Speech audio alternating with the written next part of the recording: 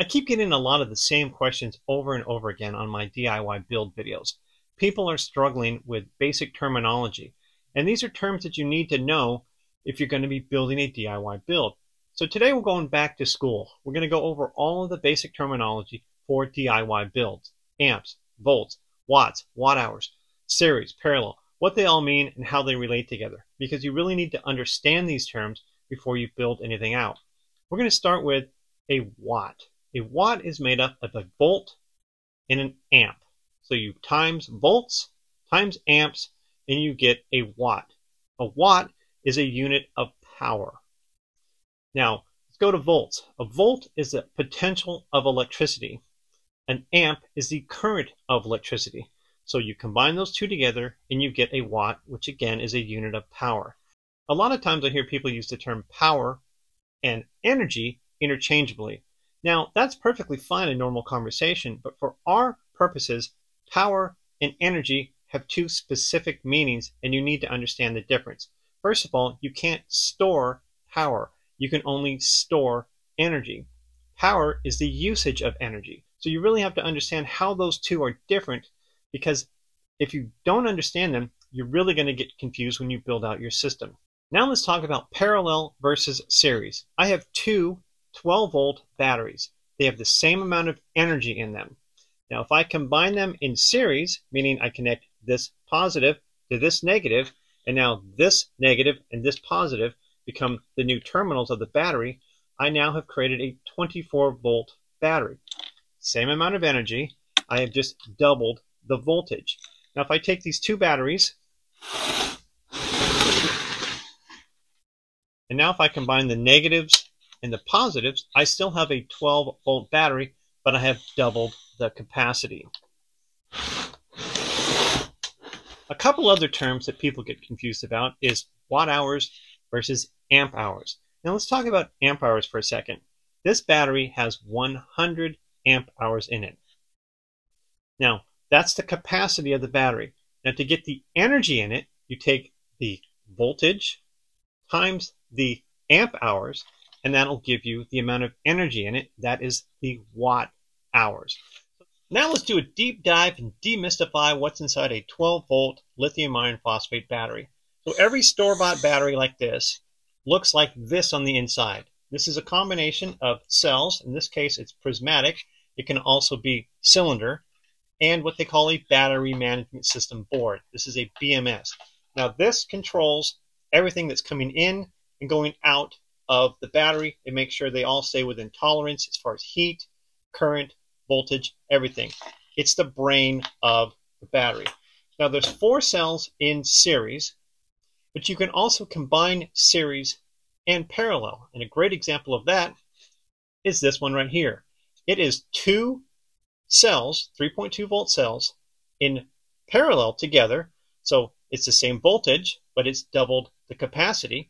And then each one of those groups is combined in series, just like this, to create a 12-volt battery. So that is still a 12-volt battery. It just has double the capacity of these because it's 2 cells in parallel than in series. So it's a 4S 2P. So that's a deep dive. Hopefully that demystifies a little bit of what goes on inside a 12-volt lithium iron phosphate battery. So inside this 12-volt lithium iron phosphate battery is stored chemical energy in the form of direct current, or DC.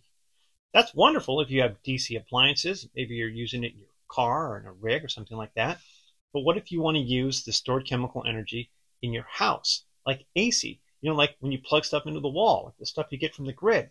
Well, to do that, you need to convert it. To do that, you use an inverter. An inverter is very simple in concept. You just hook this side up to your battery, and on this side, you can see the receptacle outlets. Put out 120 volt, 60 cycle AC, just like you'd get if you plug something into your wall. And how these work is ingenious. Inside of them are little teeny switches. Now, they're not light switches like this, but this is an example. They're little teeny electrical switches. They go back and forth. Because remember, this is direct current. We need AC current, alternating current. So it alternates it back and forth, back and forth, back and forth. And then it brings that up, because remember, this is 12 volt. So inside this are electronics that bring that 12 volt into 120 volt AC.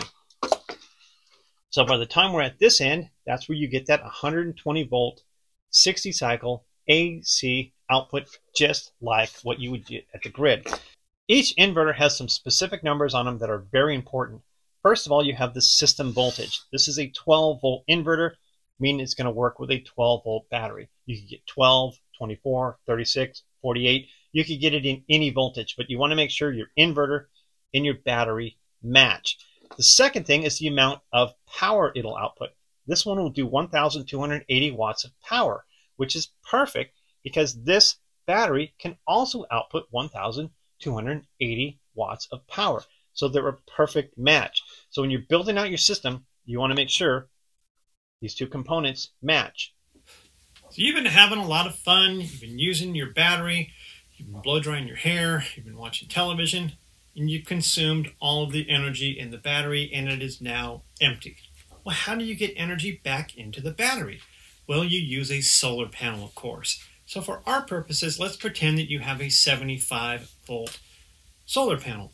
Well, this is a 12.8 volt nominal battery, and fully charged it's 14.6 volts. Now, if you hook up a 75 volt solar panel to this battery, you're going to zap it.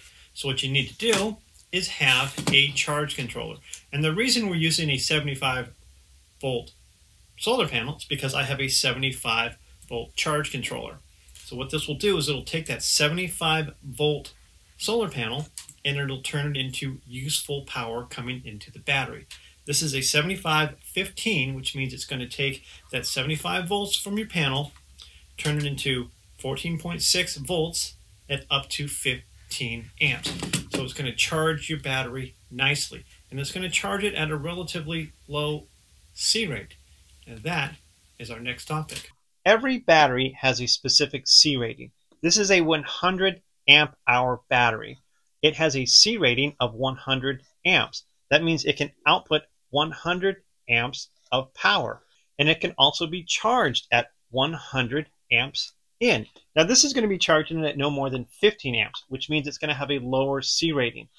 These batteries, while they can do 100 amps output and in, they really prefer to be less. So the fact that this is going to charge it at 15 amps, which is a lower C rating, is going to make your battery much happier.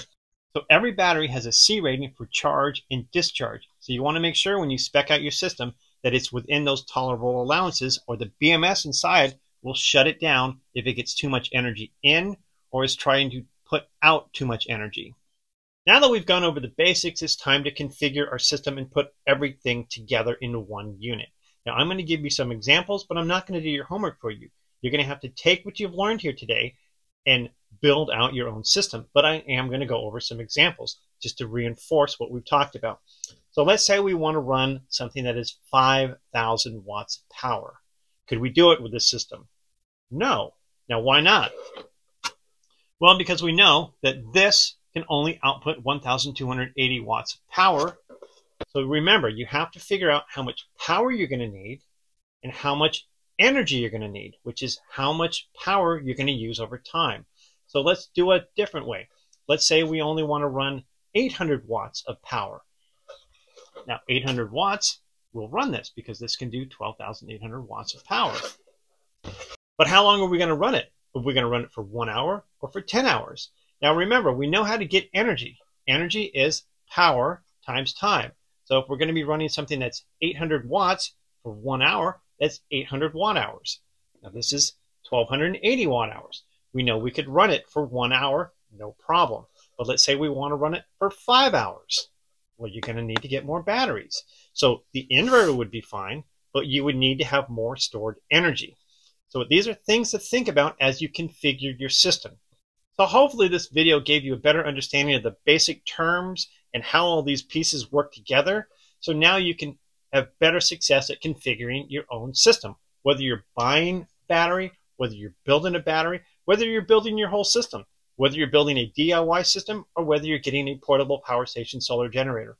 Now you understand how all of these things work together and how power and energy are related, and how you have to understand what your power needs are and what your energy needs are to properly size whatever system you're going to get.